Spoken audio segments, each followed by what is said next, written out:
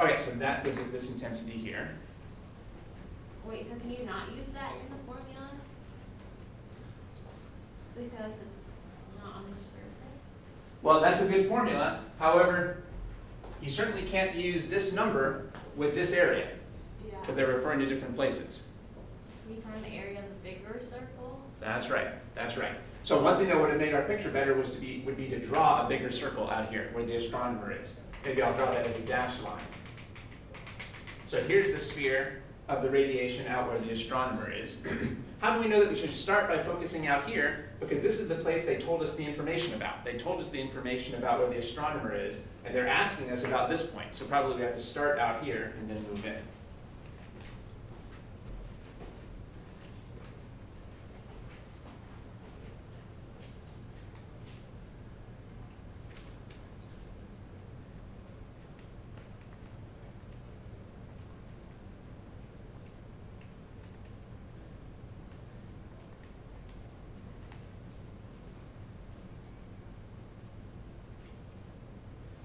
Okay, that's good. My only suggestion is that you should try to build that into your picture. It's always good to take your time and build the information that you've got into your picture. So that's the area. The area of this big sphere is 7, what did you get for that? 0.85 times 10 to the 27. Square meters. Okay, then we build that in. And what did you do after you found this area? I put it P over that equals 0.055. Yeah, that's right. Now we used our intensity and power equation. So intensity is power over area. So we've got 0.055 equals P over 7.85 times 10 to the 27th.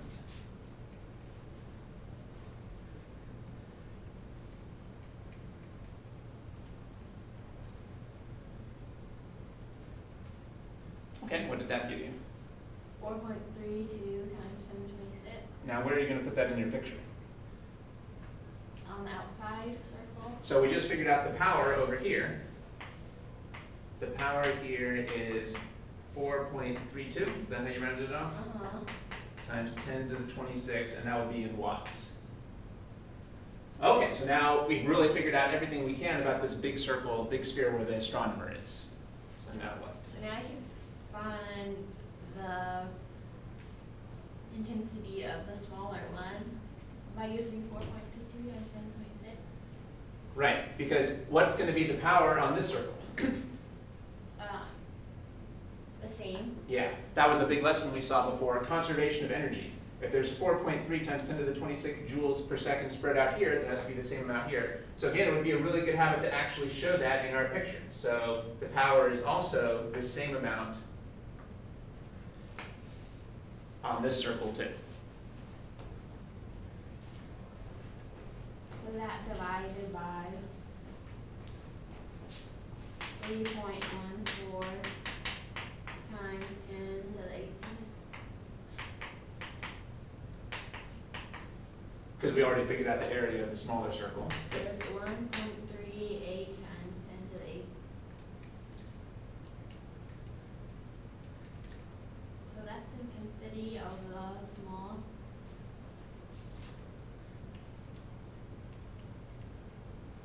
I think that's right. What answer did you get there again? 1.38 times 10 to 8.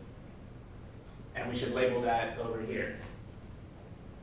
1.38 times 10 to the 8th, and that would be watts per square meter. That's the intensity of this circle. Okay, good. So that equals sigma T to the 4th. Now we can use our Blackbody equation here, because they told us this was a Blackbody. Good.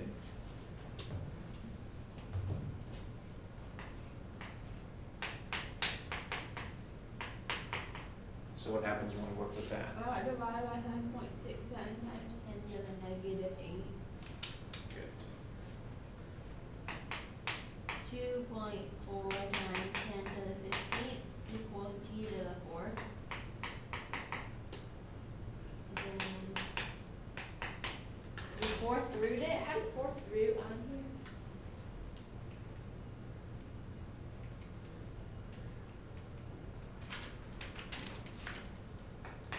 What did you get for the t to the fourth again? 2.4 times 10 to the 15th. One of us made a mistake. So let's see. Is it 1.38 times 10 to the 8th over 5.67 times? Oh, I just used the wrong constant, didn't I? So yeah, that should be 5.67. I was totally off with my constant. So sigma is 5.67 times 10 to the negative 8.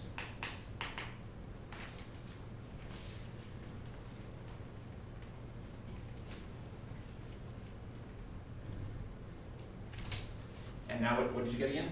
2.4 times 10 to the 8th. 10 to the 8th? I mean 15th. Okay. And that would be in kelvins, 2.4 times 10 to the 15th. Okay. And let's see, what type of calculator do you have? TI-30. I did this.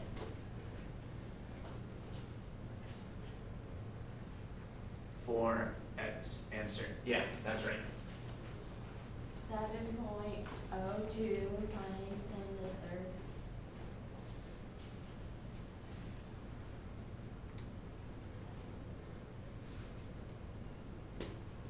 Good, so when we take the fourth root is 7.02 times 10 to the 3rd kelvins. The other thing you could do is you could raise this to the 1/4 power. Oh, yeah. A fourth root is raised to the 1/4 power, but you actually found you actually kind of have a fourth root function on your calculator, but you can just raise this to the 1/4 power. So we both got 7.0 times 10 to the 3rd. All right, let's actually put this in normal notation. What would this be as a normal number then? 7020, 7020.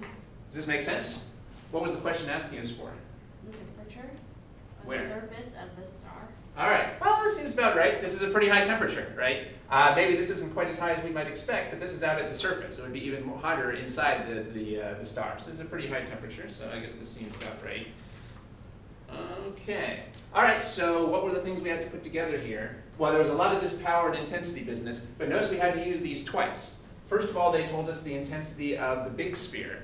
Once, so we could find the power of the big sphere, but we know that's the same as the power of the smaller sphere. But notice the powers are the same for all the wavefronts, but not the intensities. Obviously the intensities, why are the powers the same? Because each wavefront has the same number of joules of energy spread over it. However, the intensities are different because each wavefront has a different area. So we can move the power from one circle to the other. I think one thing that gave you trouble was I think at first you were trying to use this intensity with this area. So it's really helpful to actually draw these pictures and put all the numbers in the right place so you don't get confused about that. Then we use the Stefan-Boltzmann equation. So what would be another question they could ask us now? What is the intensity? No. What's That was kind of a weird question, but I was the going for it there. temperature Now I think we figured out the temperature, at the right? outer? Let's see, I guess they could ask us what the temperature is, although let's see, I don't know if that would apply here because there isn't actually any blackbody here, Okay. right? It's just the waves. So I don't know if the temperature still works when you're outside. I don't think it still works when you're actually outside the body. That was kind of a weird question, but what I was going for is the part of our flowchart we haven't used yet is this. They could have asked us, what's the maximum wavelength on the surface of the star? So how would we find the maximum wavelength on the surface of the star? If this was a test question, there would probably be another part where they did that. You use that formula. And what would we plug in for t? 720. Yeah, that's right. 75. So even though this problem didn't ask for it, that would be a pretty standard type of question where we had to go this extra step. Okay, so this is a useful flowchart. You want to make sure this doesn't get lost in your notes here, relating all these different ideas. And we don't want to confuse power and intensity. Power is energy over time, but intensity is power over area. So here's where we put time on the bottom, and here's where we put area on the bottom. It's easy to get those confused. Does that make sense? Mm-hmm.